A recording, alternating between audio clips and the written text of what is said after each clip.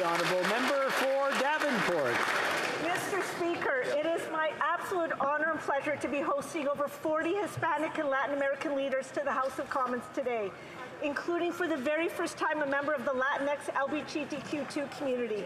With representatives from Victoria to Nova Scotia and 4 provinces, they are in Ottawa to build relations with parliamentarians, to exchange knowledge and information, and to network. There are over 1 million Canadians of Hispanic or Latin American descent in Canada today. It's a community that's often not very visible, but they are top lawyers, business leaders, journalists, scientists, doctors, urban strategists, educators, heads of community organizations, and so much more. Their contributions are immeasurable, and they embody the words, diversity is our strength, for indeed their contributions make Canada a stronger, better country. Through their hard work and dedication, this growing community will play an important role in Canada's future growth and prosperity. Gracias to the leaders of the Hispanic and Latin American Canadian community. You're an inspiration not only within the community, but to all Canadians. That's right.